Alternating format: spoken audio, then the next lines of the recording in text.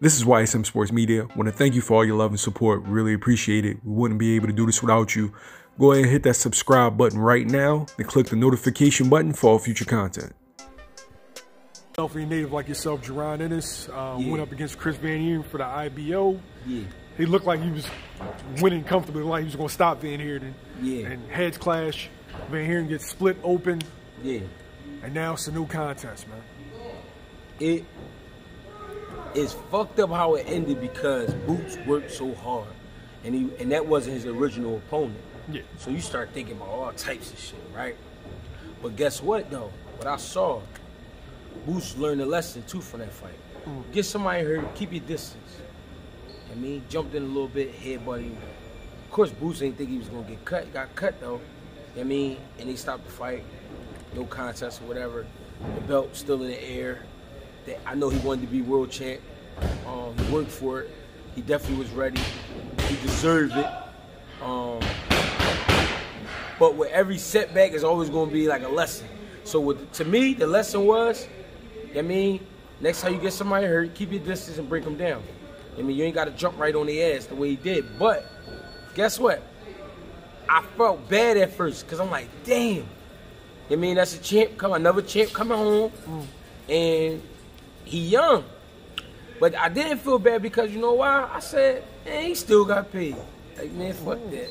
I got him out early, and I ain't the one with the cut. You know what I mean? I still got paid. But no, I know he wanted that shit to go down. You know what I mean? He wanted that belt real bad. He wanted that opportunity real bad so that he could start knocking at the bigger doors. You know what I'm saying? Knocking at the bigger doors, saying the bigger names. He's still going to get that opportunity.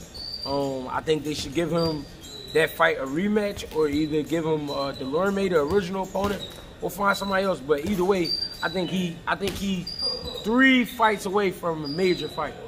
Do you think that that's going to turn other fighters off, seeing him like Chris Van Heerden? The only dude to ever get him out of here was Earl Spence, and that was what was it? It took 9 rounds of Spence beating him up, like that, yeah. And it looked like Boots was going to do that in record time. Yeah. Is it going to make the top name guys kind of like veer off and avoid him? Of course, I feel that way because everybody trying to steal money. Everybody trying to make the easiest fights they can, or the fights that make sense, which is cool. But Boots got one of them styles that people want to see. And because he got one of them styles people want to see, and because he could punch, it's like, you can't run too far. You can run, but you can't run too far. Like, where you gonna go? Because the more he hit that TV, the more they gonna say his name. So it's like, you can't run. Somebody gotta bite down and fight him. You know what I mean? So the only setback was he ain't really get to hold that strap up in the air. But still got paid, still got noticed and recognized for what he do.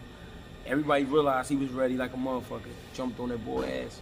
You know, just get ready for the next one. And I know he will. You know what I mean? Now, with that situation, do you want to be back in the ring within a month, 2 months, because there was only 1 round? Is that possible?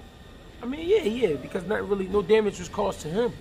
The cut was on the other end, and it was a nice size cut and everything, and it was in a nice spot. But Boots, you know, he held his head, but like it hurt him a little bit, but not hurt him, but you know, he felt the pain. Like, damn, you know what I mean? But he seemed to be cool. I say, shit, get me back in there. Get me back in there in a month and a half. Give me like 2 weeks to chill, get my rocks off a little bit, relax my body a little bit. Cause when you putting in work, man, them camps and the way he trained, I mean, you putting in pain, and your body going through the motions. So you putting in a lot of pain. Okay. Thanks, G. I appreciate it. My man.